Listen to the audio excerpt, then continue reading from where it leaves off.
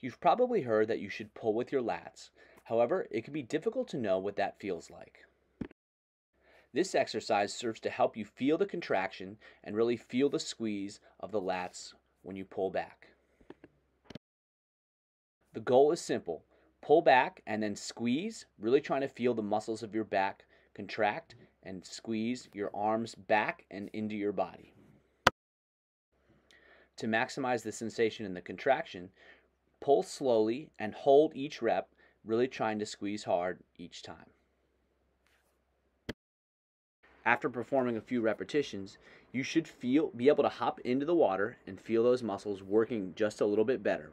Over time and with continued practice, your connection to those muscles should improve with time.